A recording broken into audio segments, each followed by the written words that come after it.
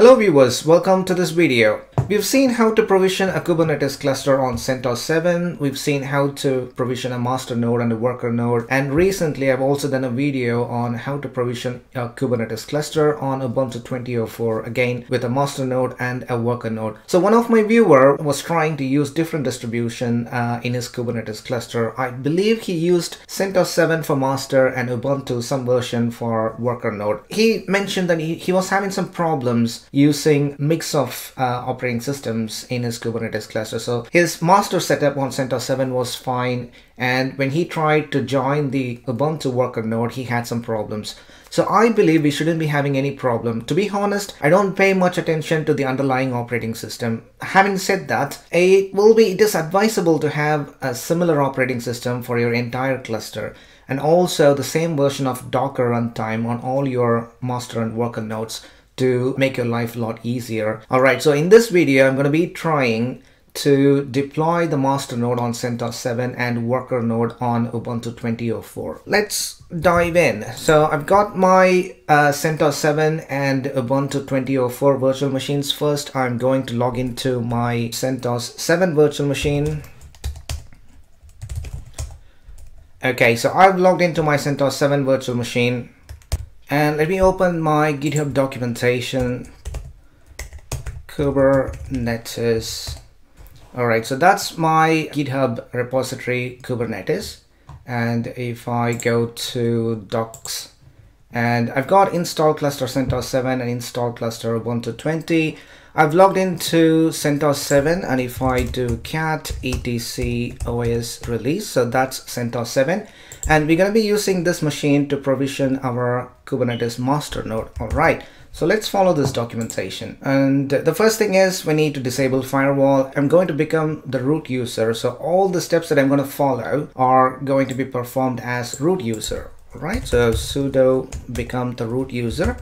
First thing is disable firewall and stop the firewall service if it's running. And then disable swap and also make it permanent. That's done. Disable SE Linux and kernel parameters. That's going to make this kernel parameter permanent, and we also need to make that effective for this current session. So run this command. And finally, we're going to install the Docker engine. That's done, and we're gonna add the repo. That's done. Install Docker. I'm installing a very specific version, 19.03.12. Docker is installed. Now let's enable the Docker service and start it. All right, that's done. Kubernetes setup. So now we're gonna add the yum repository. That's done, and I'm gonna install the Kubernetes components. So Kubeadm, kubelet, and kubectl. I'm also installing specific versions of these components, 1.18.5. Kubernetes components installed. Now let's start and enable the kubelet service. Okay, that's done. On kmaster, we are going to initialize our Kubernetes cluster. So the command is this one here. So make sure to substitute your IP address of the kmaster machine that you are initializing the cluster. In my case, it's 172.16.16.100. It's going to take a couple minutes, so I'm going to pause the video and come back when it's ready. Kubernetes cluster initialized. So now we're going to deploy Calico as the overlay network. Copy that and paste it. All right, so that's done. And finally, I'm going to run this command to generate a command that I need to run on my worker node to join that node to this cluster. So if I run that command, so that's the command that I need to run on my worker node. So I'm going to copy that and I'm gonna paste it here. So I need the command when I'm setting up my worker node. All right, so that's all we need to do on the master node. So our master node is running on CentOS 7 and it's fully set up, and I can exit out of it. And now I'm going to log into my worker node, which is Ubuntu 20.04. And I'm going to become the root user. All the commands you're running needs to be run as the root user. Cat etc os release. You can see it's running Ubuntu 20.04, and I'm going to export term equals xterm. All right, so now I'm gonna follow my Ubuntu documentation to set this up as a worker node. So we need to follow a few steps which are applicable for both master and worker nodes. things like disabling firewall, swap, and so on. All right, let's do the first step. Disable firewall. Firewall stopped and disabled. Turn off the swap, copy the kernel parameters that we need and make it effective for this current session. Install the Docker runtime.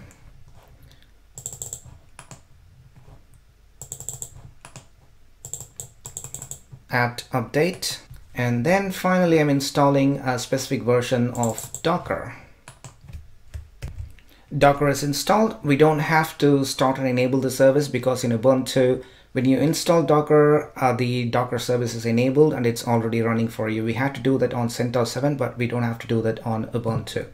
All right, so now Kubernetes setup, we are going to add the repository, apt repository for Kubernetes, and then apt update and apt install the Kubernetes components. Again, I'm installing specific version of Kubernetes components 1.18.5. Kubernetes components installed, and the following steps are applicable only for the master. Since we are setting up the Ubuntu 20.04 as the worker node, we can skip all these. And finally, just one step pending, which is to run the command that we generated on the kmaster to join this node to the cluster. So I'm going to go to the command that I copied from kmaster and run it here. That's done, and now this worker node is joined to the cluster. All right, so we've completely configured our worker node. We've done initializing the Kubernetes cluster on the master node. We should be having a working cluster now. So I'm going to log out and I'm back on my host machine. I'm going to make a directory called .kube under my home directory, and I need to copy the Kubernetes configuration file from kmaster to my host machine. So scp root at the IP address of my kmaster, and the file I'm copying is etc kubernetesadmin.conf, which is the Kubernetes conf file, and I'm copying that to .kube directory under my home directory as config. Enter the password and we've got the admin.conf file. Now we should be able to access our Kubernetes cluster. kubectl cluster info. Cool, so our cluster is running. That's the API server running on 172.16.16.100, which is the master node on port 6443.